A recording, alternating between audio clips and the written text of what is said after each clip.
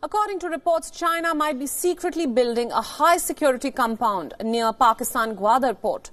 Experts believe that the compound will act as a naval base for Chinese forces. According to a Forbes report, analysts have seen the first signs of a long-expected Chinese naval base at the Gwadar port. The report says that recent satellite images have shown a Chinese company involved in port development, that too under an unusually high security cover. Building a naval base at Gwadar is expected to be a major part of China's Belt and Road Initiative and expected to give China a strategic advantage. This base will complement the Chinese base at Djibouti and strengthen China's foothold in the Indian Ocean. Reports that China will be building a naval base at Gwadar had first emerged in early 2018, but the plan had never been confirmed officially.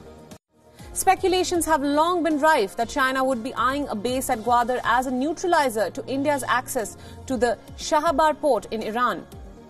Both Gwadar and Shahabar are important points in a global trade route leading into Central Asia.